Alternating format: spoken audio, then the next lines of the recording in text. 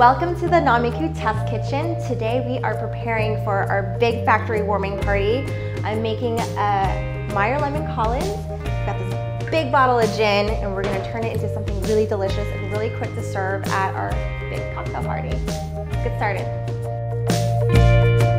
So what I have here is 2 lemons, Meyer lemons that I've peeled, and we are going to put the rinds here into a jar.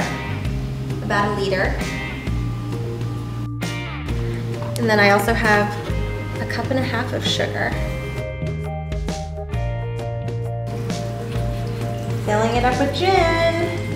It's gonna be a good party.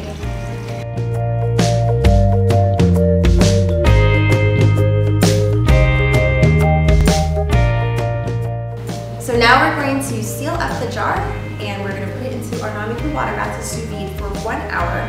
That way the lemon rinds will infuse into the gin and it's going to get all delicious and we're going to have an awesome cocktail party. So I have my Nomiku water bath set to 55 degrees Celsius. Now I'm just going to set this bottle of gin and Meyer lemon rinds into the water bath. The water is going to circulate around it and infuse all the flavors together. It's going to be wonderful. So now we wait. So we've taken our Meyer Lemon Collins out of the water bath and let it cool. It is now room temperature, and we're going to start assembling our cocktail.